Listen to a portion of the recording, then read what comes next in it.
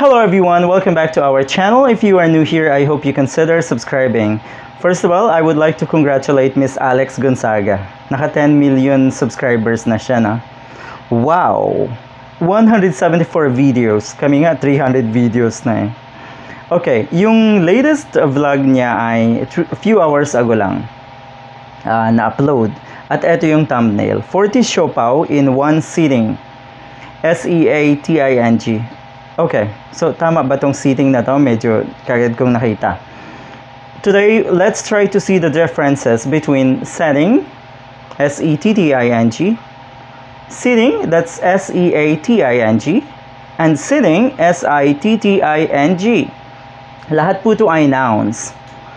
So, by giving you sentences, siguro maiintindihan natin kung ano yung pagkakaiba. Let's try to go to the first one, that is setting. S-E-T-T-I-N-G. I want to live in a beautiful cottage in a peaceful country setting. Okay. Country type of setting. Ano ibig sabihin ng setting dito? It is a place or type of surroundings where something is positioned or yung isang bagay ay nakalugar, nakalagay, or where a kind of event takes place. Like a movie setting. Okay, setting ng isang, how do you call this? Shooting. Sa isang taping, halimbawa. Okay, so yun yung setting. It is a place or a surrounding where something is positioned or an event takes place. Yun yung setting. So obviously, dito sa thumbnail niya, hindi pwede yon. Okay. Now, punta tayo dun sa sitting. S-E-A-T-I-N-G. It's coming from the word sit. Ito. Boom. Yung upuan sa Tagalog. I will give you example sentence. Okay. The restaurant has sitting for 80 people. Has sitting for 80 people. Anong iniisip natin doon? Ito po ay yung mga upuan.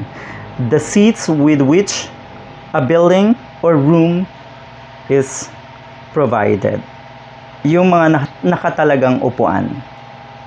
Okay, yung capacity, I should say, pwede rin yon. Take note, yung seating ay singular form lang. Kasi the seats with which a building or room is provided. Okay, yung maramihan, seating ang tawag doon.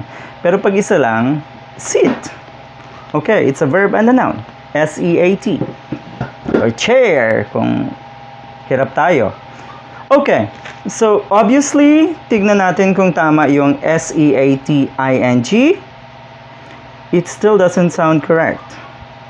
Ulitin ko lang seats with which a building or room is provided. Okay. Now, punta tayo sa number 3, yung sitting, that's S-I-T-T-I-N-G. Okay. Meron ako ditong chocolates.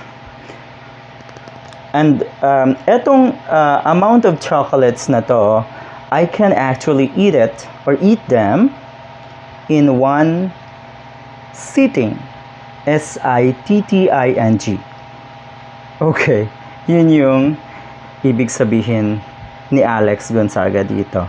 Because when you say S-I-T-T-I-N-G, it means a continuous period of being seated. Especially when engaged in a particular activity like eating and so on and so forth. Okay? I hope you get the point. I hope you see the differences. That should be 40 siopaw in one sitting. S-I-T-T-I-N-G. Not S-E-A-T-I-N-G.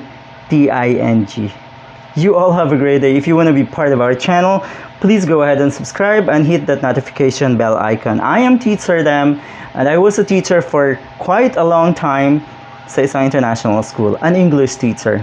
You all have a good day.